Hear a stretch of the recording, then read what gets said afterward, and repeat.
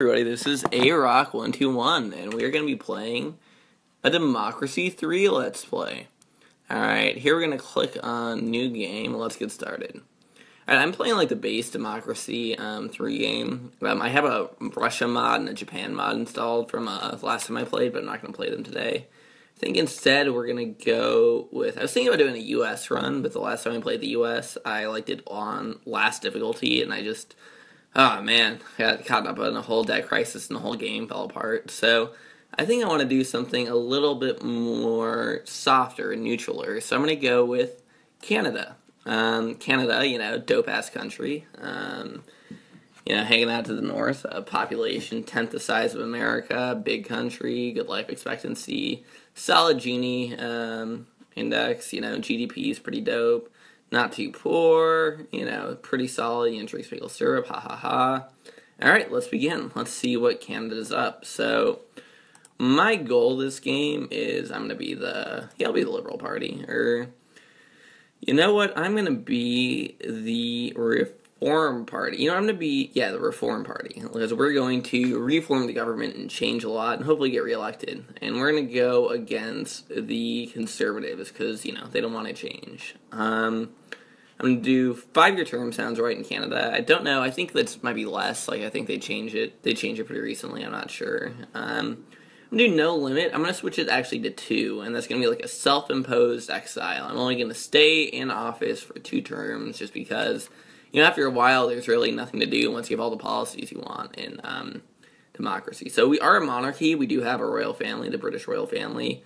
Australia has compulsory voting. I don't think Canada does, so we're not going to do that.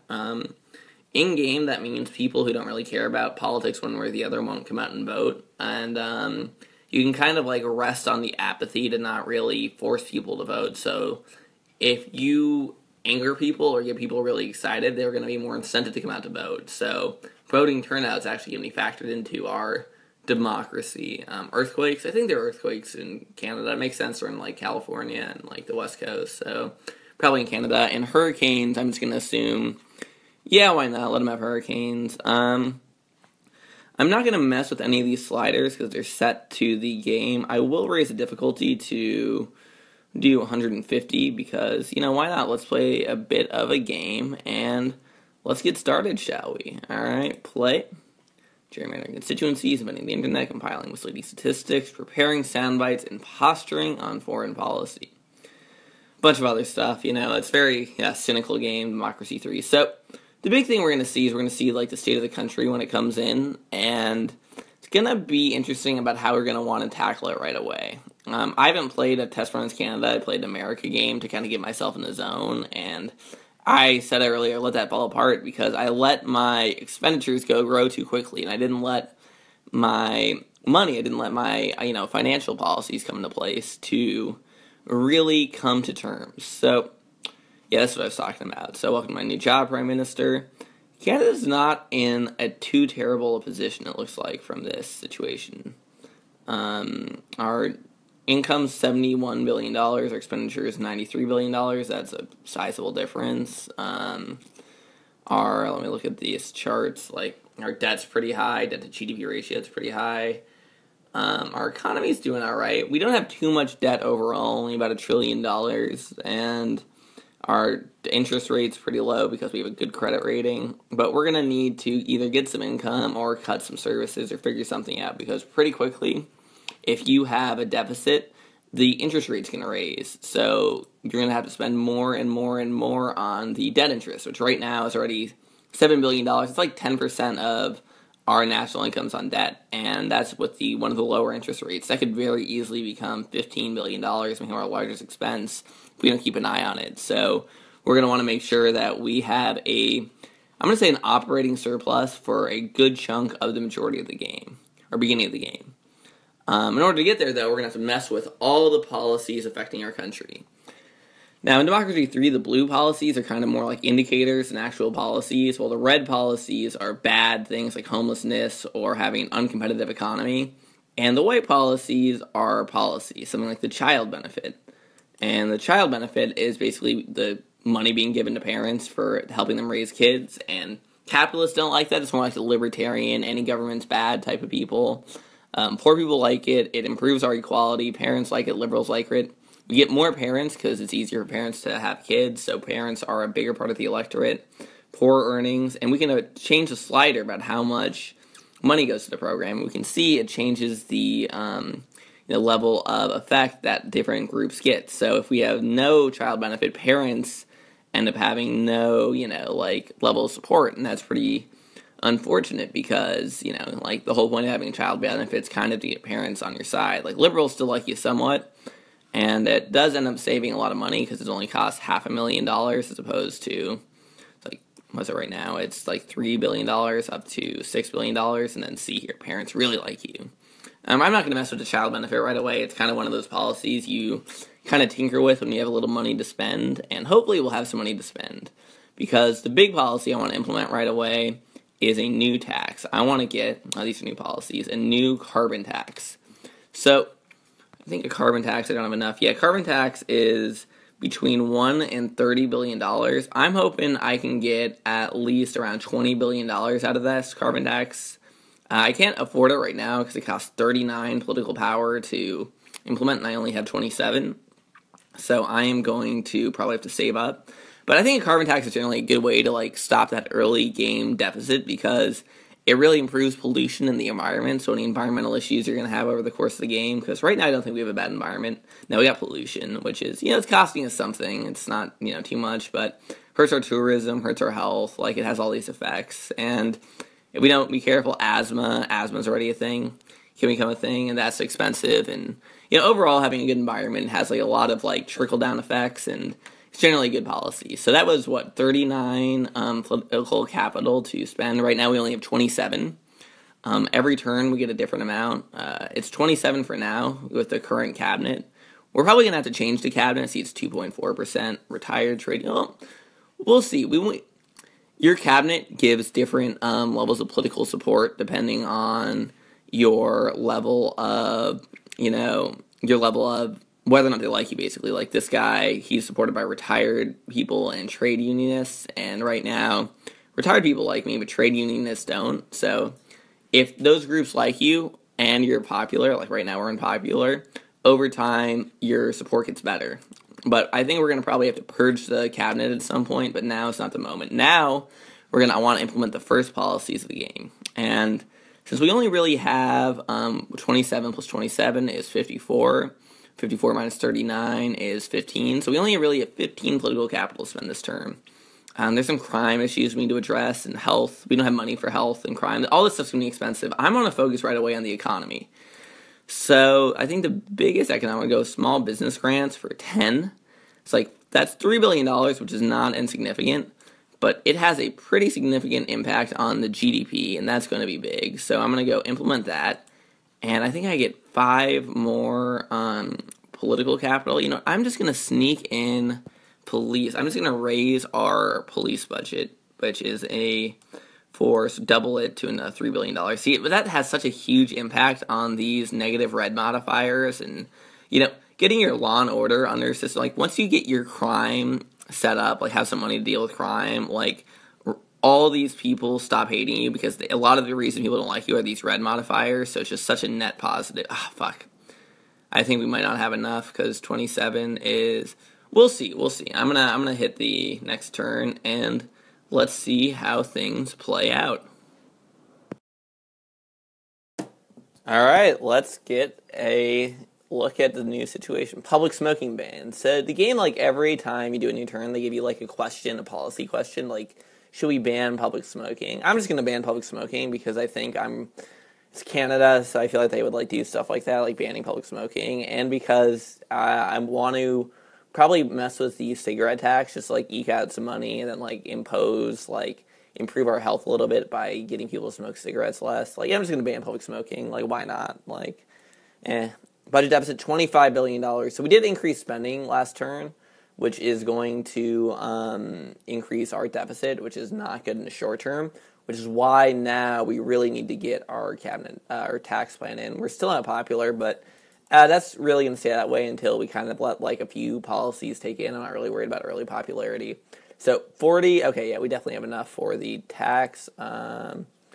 Flat income tax. I don't mess with the flat income tax. It's just like, because I prefer, the scaled income tax or progressive income tax. But I do want carbon tax is CO2 carbon tax. Let's see how much dinero we can get.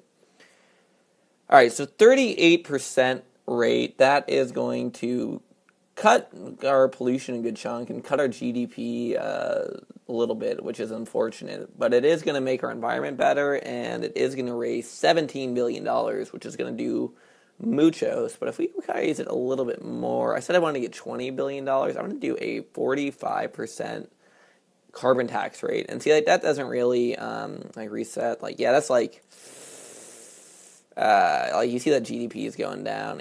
I'm gonna stick it at 43, I guess. Yeah, 43%. It's just over $20 billion. It's not ideal. I guess you have to make trade-offs because tax cuts into GDP, but that money is gonna be important for dealing with junk. Do I have community policing? Community policing is a Law and Order. Yeah, community policing is a great policy. It only costs $1, and it's only $1 billion. It's relatively cheap. And, ooh, look at that. Antisocial behavior and alcohol abuse, it does wonders into smacking into that. Cuts in unemployment a little bit, makes more liberals, improves racial tension, decreases crime. It's all around a good thing, making the police community work together better. Hopefully we can knock out alcohol abuse, which is, seems expensive. I'm also going to want to implement an alcohol tax, I think. Do we have an alcohol tax? 30%. If I raised it to, it doesn't matter. Alcohol's not. I might want to implement legalized drugs. Canada's going to legalize pot or whatever. And see if doing that will help me. We're doing the next turn now. Help me implement a drug tax to help eke out some dinero. Because I think right now, obviously crime's going down because our policing reforms, which is good because these are basically, when you're playing democracy, these are the indicators that basically determine whether or not you're going to do well and get reelected. I'd say it's in terms of priority, GDP is highest, and usually a high GDP means low unemployment, low crime, and low poverty, and gives you money for health and education helps support GDP. So if we get a good economy, $6 billion deficit, it's still a deficit, but that's way smaller than it was. If we had not implemented any new policies, then we would be at a surplus right now. But we don't really we don't need a surplus. We just need to improve the GDP. Is there any question? Freedom of information. Yeah, freedom of information. Why not? I I've never done it, but I like the idea that you can just get forms or whatever, and telling you how the government works. So freedom of information. Security. The Church of Christ is not happy with us. Okay. So there is something to be said of using all the political capital now and just doing some of the less expensive changes while we don't have any money, while we wait for our economy to grow to catch up. Because we did small business grant or rural development grants. Oh, I'm definitely increasing these, but small business grants gave us, they're only starting to get implemented. The GDP is going to shoot up. And when the GDP shoots up, the amount of income we get on tax is going to be affected because if you look at GDP, it affects the level of tax rate. So the different taxes, corporate tax, income tax, and capital gains tax, and sales tax, all get more money when the GDP is higher. So the source of income are going to all shoot up when GDP, gets dope. So right now, I think we're going to, how's our healthcare? Healthcare is pretty good. It's Canada. Good healthcare. I think I said I was going to do the rural development grant, which I think I am because that's what. Oh, see, that's $250,000 to improve our. Look at that. That's such a good policy for us to implement. We get GDP up. Farmers or whatever, number of farmers isn't too important, but more farmers that like us is important. And overall equality does improve stuff. Unemployment going down. Look at that cut. Look at the. Oof. All these Canadians with jobs are going to go to the polls for the Reform Party. And poor earnings is also good because poor earnings, let poor people buy more stuff, which increases sales tax. And then, it all plays together. The game does a pretty good job of tying everything together.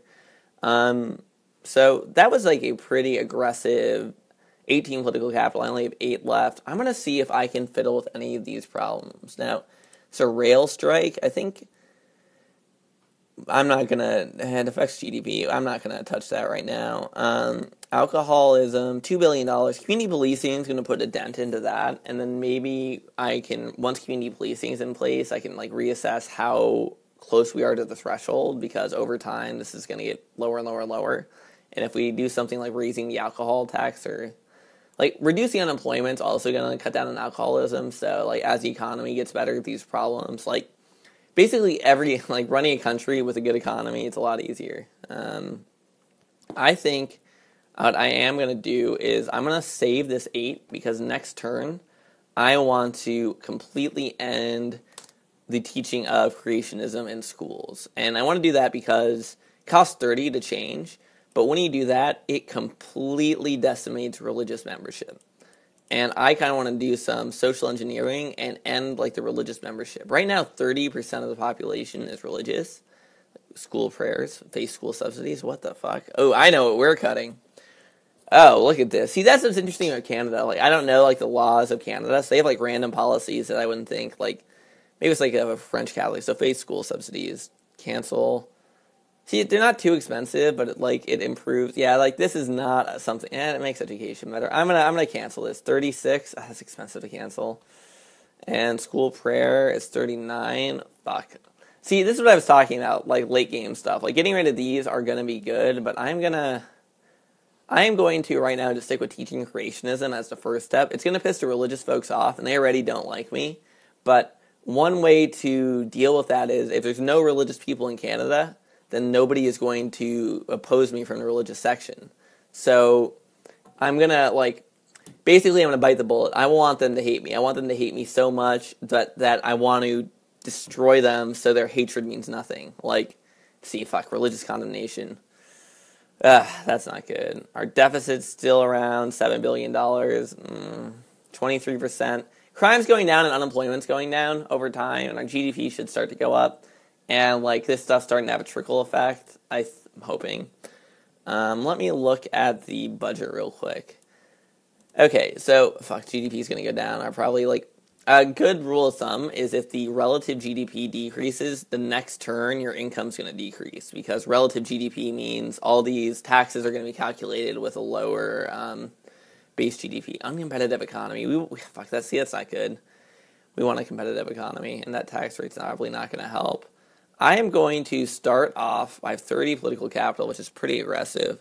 I'm going to go for the creationism evolution because it also, I'm just going to get the liberals on my side, give me some more liberals, and stop the conservatives. Because right now the liberals, they don't like some of our police policies and some of our immigration stuff and some of our religious practices. So 53%, we kind of want the liberals to like us. We can get the liberals to like us more. The whole crime situation, crime just needs a general overhaul. We need the whole new sets of policies and new types of crime. We don't want CCT. We just want, well-funded prisons, which are not the case right now. It's expensive. What I think the move is to... See, that's free. That's why it doesn't matter. Hey, sorry about that. The thing cut off. The only thing I did was I added telecommunications as an initiative, and telecommunications is just working from home. It was 2 political capital. It was less than $1 billion. I'll click on the policy once I get to it. Right now, let's return to government and see what the situation is. Antisocial behavior is done, and vigilante mobs are gone. You hear about those famous mobs up in Ottawa and Calgary and stuff, Canadians just going around beating up criminals, but now that's no longer the case. So go us. That's going to be good because these things were just negatively, they feed into crime. So with these things gone, the whole crime page is going to be easier. And crime overall has been cut drastically. It used to be in the red, now it's just in the orange. Children's food. Regulate the fat content and nutritional value of food. I'm going to regulate children's food. Yeah, fuck that, right? 41%. See, that's now we're in fighting range. We're 41% means we have enough popularity to where if we put in some baiting cards, baiting policies, we could probably win the next election. maybe I wouldn't want to have it now, but like we're getting into fighting range, right? Human Rights Society. I'm gonna check on our security in a minute, and not the cabinet yet. The cabinet usually works for like the first like third of the game before like your policies start to catch up, because after a bit, no, wrong button. After a bit, your kind of direction shoots out, like the direction you go in, like kind of moves away, like. See, economy and welfare and public service, like religious conservative, she's not gonna like me. Retired, trade unions, religious, like it'll play out. It'll play out. Religious really hates me. The big threat though right now is here. So these just basically show different groups of people and how upset they are with me. Like the green people, conservatives, and right now some people are upset, but not to the point where they're gonna try and assassinate me. If they were, they would appear here as his faction. I'm kind of worried about Crusaders of the Lord because I'm going to piss them off, and these factions become nothing if there are no religious members. So if I get the religious percentage down to 0, it won't matter their opinion. You can also fight this by having strong national security programs so that the assassinations don't work. But I kind of feel like it's easier just to be like a benevolent, peaceful, like have nobody hate you, like have no enemies instead of be well defended kind of mindset. Our deficit's still not doing well. How's the GDP going? GDP is not doing too hot. What's up with that? What's going on? Carbon tax is still being implemented. Small business grads are coming in. Rail strikes not doing too hot. This uncompetitive economy, what's causing this? Corporate tax rate and productivity. Our productivity is kind of low. Maternity leave, I would raise it, but if you do that too soon, like it creates a corporate issue. And I kind of want to have like eggs in the, like you have to line your ducks in a row before you mess with stuff like that. Do we have a cigarette tax? What's our cigarette tax at? I mentioned earlier I wanted to cut it. $500,000. See, like Canada's economy is not too massive, so like random policies like that aren't going to be too decisive when it comes to changing up stuff. Technology grants, raise it by 6. See, that like cuts into religious membership that much more, which is good, and unemployment, and improves our technology, which is good because, you know, technology improves a whole bunch of other stuff. This is tech, I think. Yeah, like tech improves productivity and increases the retired membership, I guess. Maybe that's just because there are fewer jobs. Actually, that's interesting. I figured it would have had a more active effect. Okay, what are these? Foreign and investor tax breaks? Oh, yeah, I'm going to want to do that. I am going to increase our tax breaks from, what are we at now? $1.3 billion. You know what? I'm going to throw a nice, give these foreign corporations like a nice $2 billion, you know, give them a good $2 billion. And that's, our patriots aren't going to like us because we're giving money away, but like that GDP growth is not insignificant. Oh yeah, I had telecommunicating initiative, which is this policy right here. It's going to make commuters like us more because, and decrease the number though. And because they like it because there are fewer people in traffic. And decreasing the number of commuters is also going to be a policy I kind of want because we also want low car usage. Because car usage, it does give us some money. I don't like toll roads, but it does hurt the environment. And, yeah, and the environment's generally something we kind of want to be. So I think I'm going to look and see if we have a new policy we can influence. Ooh, the Enterprise Investment Scheme. I'm going to throw that out for another $1 billion. Yeah, give us some GDP, give us some capitalists, give us some self-employed, give us some socialists, or get rid of some socialists.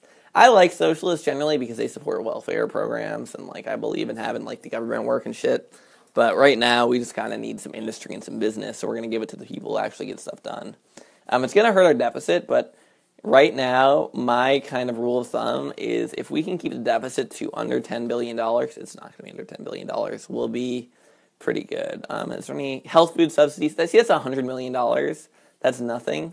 But look at that. Cuts into obesity, improves health, and improves for our earnings. Like, that's a good move because obesity right now, like, it increases the cost of our health care and decreases our health, and health affects productivity and all sorts of other things. So, these subsidize. See, like, Canada has, like, this patchwork policy. Like, I want to... Doctor strike. What's this doctor strike doing? That's not too important right now. I am gonna, let's end the turn, and hopefully we'll be under $10 billion in debt. I mean, worst comes to worst, we are just have a bigger deficit. I got, like, railroaded last time in my America game before this because I let my deficit get too big, and America already started with a pretty big deficit. It's like $1 trillion income and $1.5 trillion expenses, and I just, like, let that become, like, $1.2 trillion income and then $1.8 trillion expenses, and then you just, like, create a debt crisis, and the whole thing falls apart. See, this is what I was worried about. Our credit rating is downgraded. Triple B down from A. I'm gonna see our GDP is affected. I want to look and see how bad that is. Our GDP really has not been improving. I think it's because all the improvements have been countered by the carbon tax rate. Like, there's still other improvements that have yet to, like, trickle in. Yeah, there's definitely some room to grow, but we need to cut in. Why is immigration hurting our economy? Immigration negatively affects our GDP, so I guess we could have, like, a more closed Trumpian, like, whatever, 45%. We're doing aight. Let's look at the money. What's our deficit? Is it under $10 billion or? Oh fuck yeah, that's like all bad, all bad. See, debt interest is already up to $9 billion. Chart. Fuck, our economy is not doing too hot. We need to raise taxes, methinks. Me thinks. What am I going to raise? Should I raise the income tax?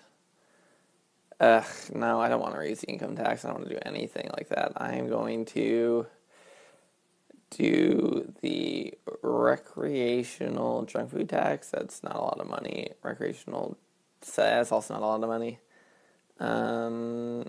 Anything to improve the GDP? Like, yeah. All right, you know what I'm going to do? I am going to go for something cheap, like the clean fuel subsidy. This is like a good policy and fuel efficient. I'm going to do 2 car policies. So we're going to do clean fuel subsidy, which is going to make motorists like us and environmentalists like us, and it's not going to cost a lot of money. And then I'm going to do the fuel efficiency standards, which is going to, give motorists more money and increase car usage, but also decrease oil demand. So the cars that we do have, like, even if we are moving away from a driving, we're going towards that public transportation, it's better cars, so the environment still gives, like, the best of both worlds.